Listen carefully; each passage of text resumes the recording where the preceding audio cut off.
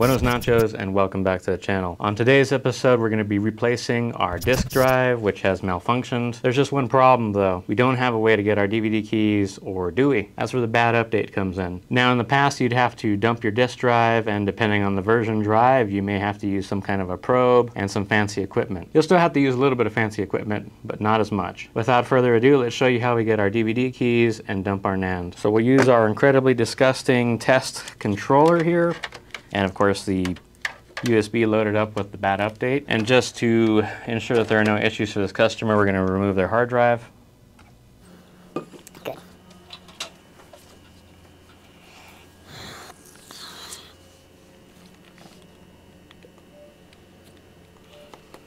And of course our flavor for this endeavor is going to be Rock Band. We're currently using the 1.2 version of bad update. And let's begin. I've had some pretty good success with bad update running quite quickly. It's been running between 30 seconds to a minute. Sometimes it's under 5 minutes, and well, you may see it take as long as 10 minutes with this new version. Definitely leaps and bounds over the 30 minutes, and there we are. We have our CPU key. Just hit OK on that. Next thing we'll do is we'll dump our NAND.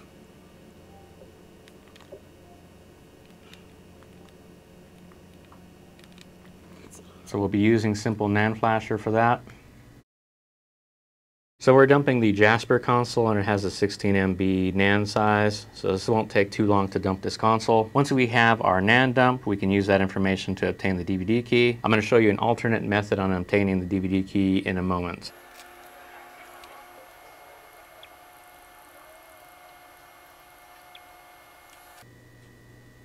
I couldn't find the any button, so I just pressed any button. Alright, we're going to run Zech's menu once again. And now we're going to go into Zell and run that. We're now running Zell Reloaded. You can hook up an Ethernet cable, and that'll enable you to grab your CPU key and DVD key if you're running JRunner. If not, you'll unfortunately have to write down all of this information, and that's not going to be too fun.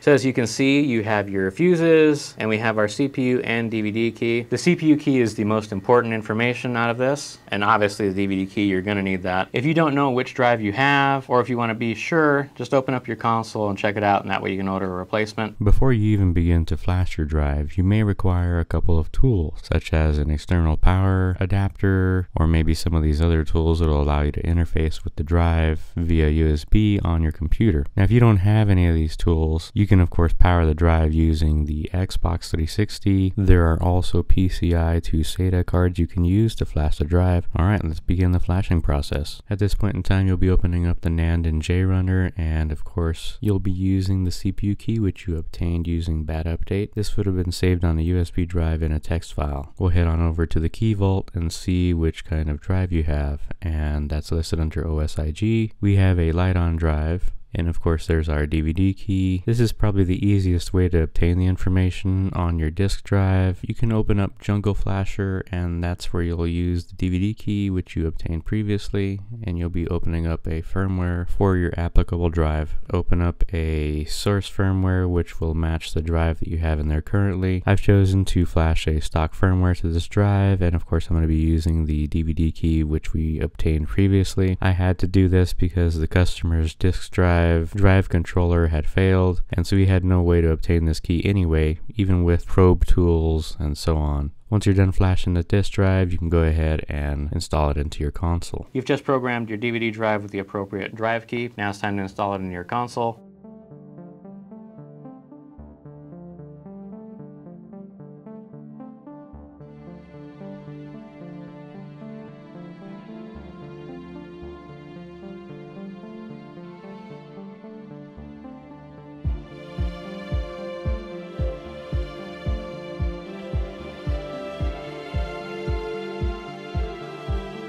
I don't have the usual executor tool that I use to puncture the tabs that are hidden below here and here, but this works just as well.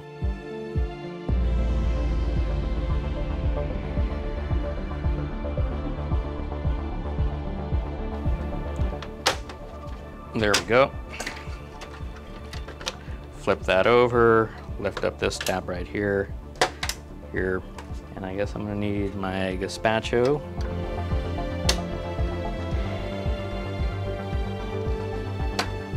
There we are.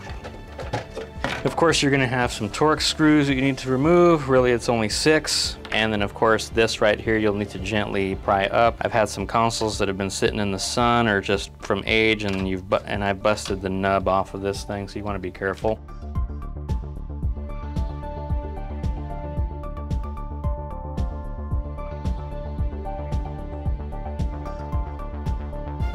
And you just flip it over. This lifts straight up. And here's the drive. In my case, the customer has a DG-16D2S-09C drive, which is a Lite-On 93450C, and we're gonna replace it with a 74850C, which should be fine because of the way Microsoft does their firmwares. And of course, you wanna remove this off of the original drive. You just push up while pushing out, and it'll just slide out of there, no problem. And of course, it clips straight down like that. I'm gonna plug in the console, make sure games work before I completely seal it up.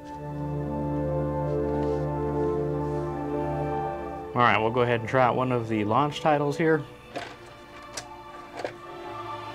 Sounds pretty good so far. Looks like we're loading in. Key thing to make sure of is that the game is not stuttering during the FMVs. Now I know this disc isn't in the absolute pristine condition, but it should be good enough.